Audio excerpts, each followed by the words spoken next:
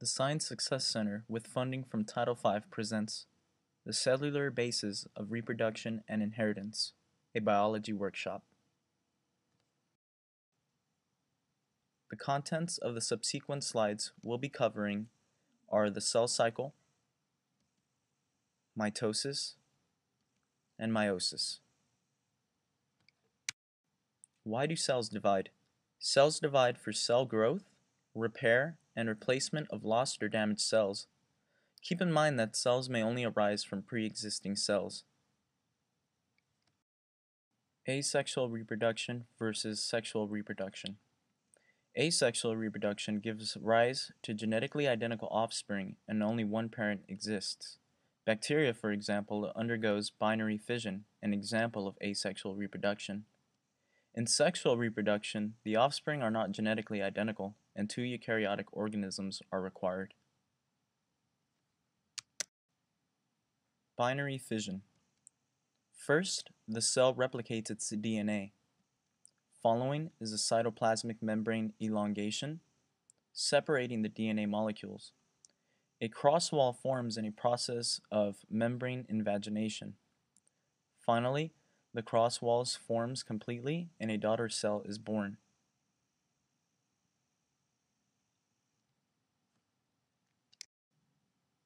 Chromosomes of eukaryotes duplicate with each cell division. Most of the time, chromosomes exist as a diffuse mass of long, thin fibers. This material is called chromatin, which is a combination of DNA and protein molecules. The DNA molecule of each chromosome is copied, and new protein molecules attach as needed. The result is that each chromosome now consists of two copies called sister chromatids, which contain identical copies of the DNA molecule. The two chromatids are joined together especially tightly at a narrow waist called the centromere. The eukaryotic cell cycle has two stages, the interphase and the mitotic phase M. The cell spends 90% of its life in the interphase. The interphase is subdivided into G1, S, and G2. Both G1 and G2 phases pertain to acquiring nutrients for cell division. In the S phase, the cell's DNA is duplicated, known as DNA synthesis. The remaining 10% of the cell's life cycle is the mitotic phase M, performing cytokinesis and mitosis. The eukaryotic cell cycle.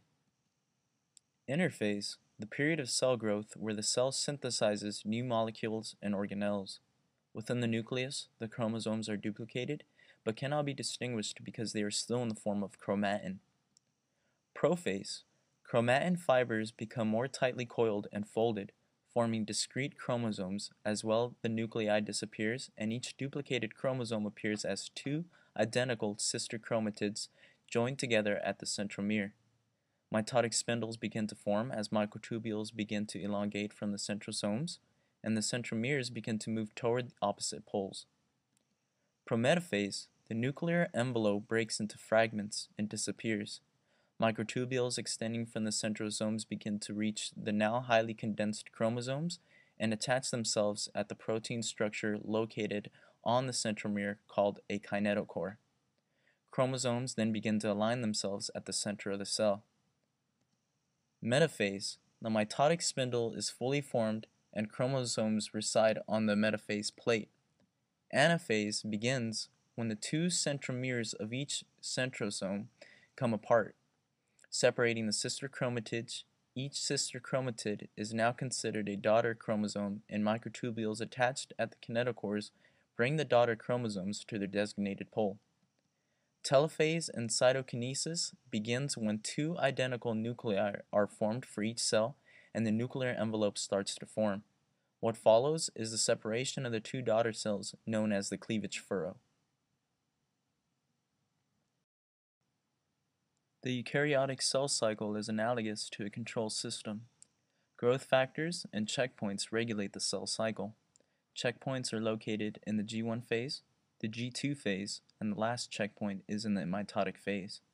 Most people would consider the G1 checkpoint to be the most important checkpoint because when the cell continues past the G1 checkpoint, 90% of the time the cell will complete the cell cycle. When the cell is stopped at the G1 checkpoint, the cell will enter a dormant stage called GO. The human life cycle may begin at the multicellular diploid adult level, and with the use of meiosis, haploid gametes are made in the gonads. The haploid cells then recombine, a process known as fertilization, to make a diploid zygote. Mitosis and development will give rise to a new human adult, and the cycle will continue.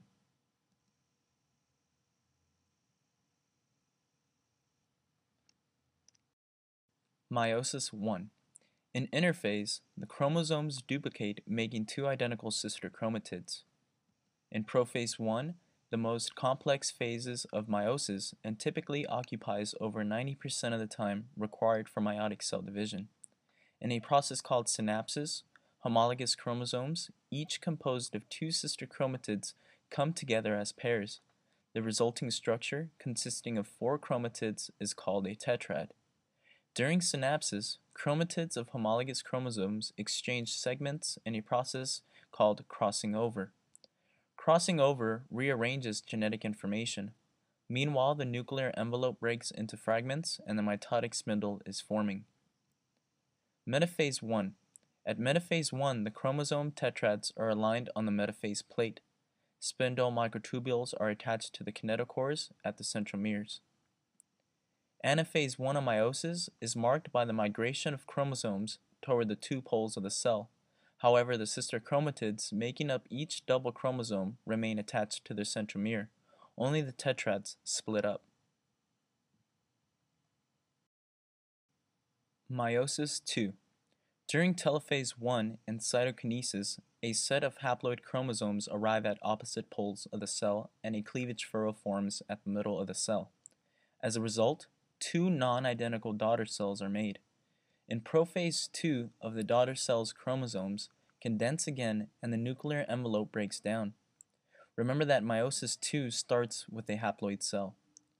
Metaphase 2 has the chromosomes aligned on the metaphase plate, with the kinetochores of the sister chromatids of each chromosome pointing toward opposite poles. In anaphase 2, the centromeres of sister chromatids finally separate, and the sister chromatids of each pair, now individual daughter chromosomes, move toward opposite poles of the cell. In telophase 2, nuclei form at the cell poles and cytokinesis occurs at the same time. There are now 4 daughter cells, each with a haploid number of chromosomes. Due to crossing over of homologous pairs in prophase 1, tetrads are formed and are held together at the site of crossing over, now known as chiasma. Shown is a tetrad with coat color and eye color genes labeled. The DNA molecules of 2 non-sister chromatids, one maternal in red and one paternal in blue, break at the same location. Immediately, the 2 broken chromatids join together in a new way. In effect, the 2 homologous segments trade places, or cross over, producing hybrid chromosomes with new combinations of maternal and paternal genes. When the homologous chromosomes separate in anaphase 1, each contains a new segment originating from its homologue. Finally, in meiosis 2, the sister chromatids separate, each going to a different gamete. Karyotyping is an ordered display of magnified images of an individual's chromosomes arranged in pairs, starting with the longest. A karyotype shows the chromosomes condensed and doubled as they appear in metaphase of mitosis. We use karyotypes to detect chromosomal abnormalities that may lead to serious conditions. Non-disjunction is when the members of a chromosome pair fail to separate. A non-disjunction may occur in meiosis 1 or meiosis 2, both leading to abnormalities in chromosomal numbers of the gametes made. Abnormal numbers of sex chromosomes. Table 8.22 shows abnormalities of sex chromosome number in humans. Klinefelter syndrome, for example, is when a male has an extra X chromosome, but sometimes an abnormal number in sex chromosomes has no effects on a person. An example is a man with an extra Y chromosome. Alterations of chromosomes. One example is a deletion of a segment on a chromosome. Another alteration could be that a chromosome makes a copy of a segment and adds it to a homologous chromosome, resulting in a duplication. Lastly, a chromosome may confuse the order of the segments, resulting in an alteration known as inversion. Thank you everyone for watching. Come visit us at the Science Success Center if you have any questions.